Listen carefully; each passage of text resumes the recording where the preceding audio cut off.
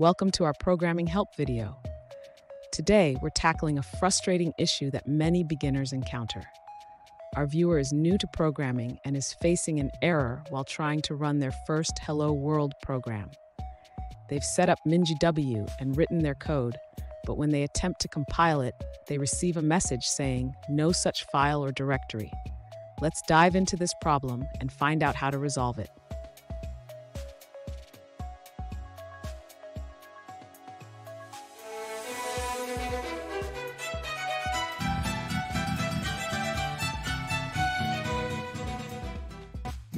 Welcome back to another technical video. Today we're going to be going through your question, answering it, and hopefully finding that solution for you.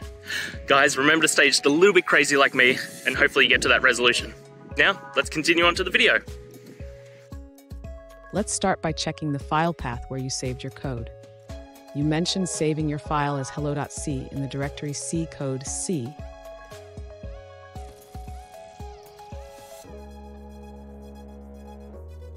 Now, when you compile your code using the command GCC-o hello.c, you need to ensure that your command prompt is in the correct directory where hello.c is located.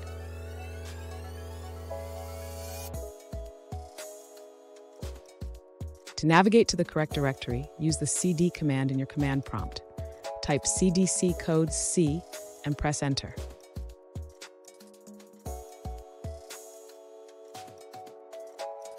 After navigating to the correct directory, try running the compile command again.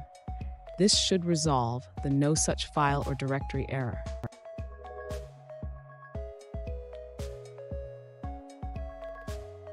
If you still encounter issues, double-check that the file hello.c exists in the specified directory and that there are no typos in the file name.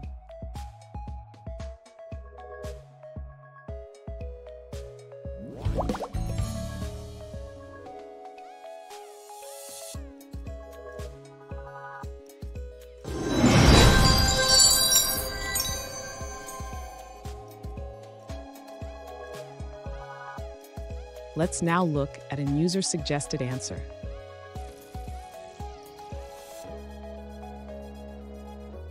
If you see the error, GCC no such file or directory, it means GCC can't find your source file, hello.c. You can fix this by changing to the correct directory or using the full path in your command.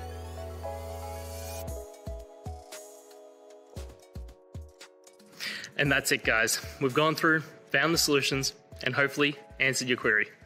If it did, please hit subscribe. I really appreciate it. And until next time, I hope you have a good one. Cheers.